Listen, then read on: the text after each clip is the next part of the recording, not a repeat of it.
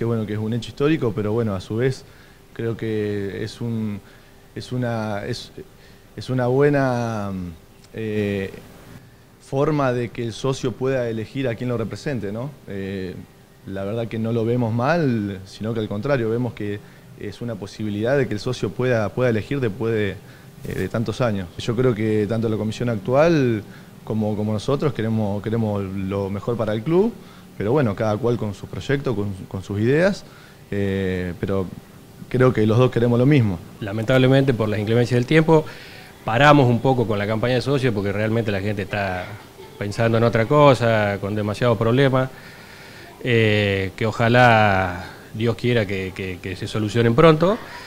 Ni bien podamos, ni bien pase este temporal, volveremos a hablar con el socio como lo estuvimos haciendo hasta ahora, creemos nosotros, muy buena recepción de parte de los socios. Bien, la gente se interioriza, la gente los escucha. Sí, nos escucha, se interioriza del tema, nos pregunta, se saca dudas, aporta ideas, que eso es quizás lo que más le interesa, de que los tengamos en cuenta y que ellos puedan opinar de lo que quieren del club. Nosotros por ahí tenemos una idea de trabajo en el club que por ahí lo que vemos de que el club ha crecido un montón, el club ya no se puede manejar como se manejaba 20, 30 años atrás. Hoy nosotros tenemos un organigrama donde queremos organizar al club en diferentes sectores. La lista está conformada ya, están terminando de confeccionarla para lo que van a hacer en principio. Asamblea 9 de la mañana el 12 de junio y a partir del mediodía, cuando esté todo firmado, comenzarían las elecciones. ¿Así sería más o menos? Sí, bueno, con el tema de la lista ya está casi definida.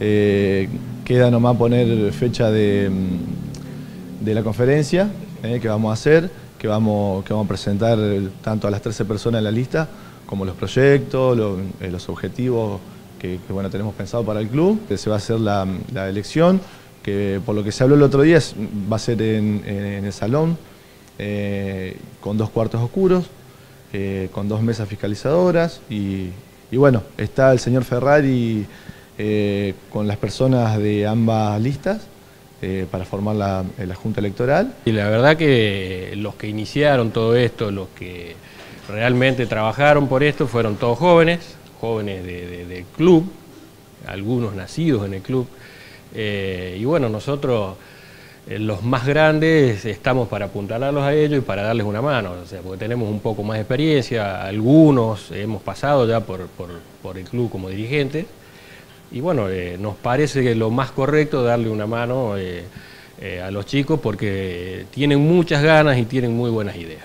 Creció mucho el club, como decía José recién, y también crecen las ideas, por eso se da esto de las elecciones.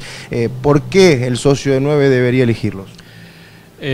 Bueno, primero, ojalá que vaya al acto eleccionario porque es algo histórico y es la primera vez que va a tener la posibilidad de elegir su dirigente. Nosotros estamos apostando a tener objetivos claros.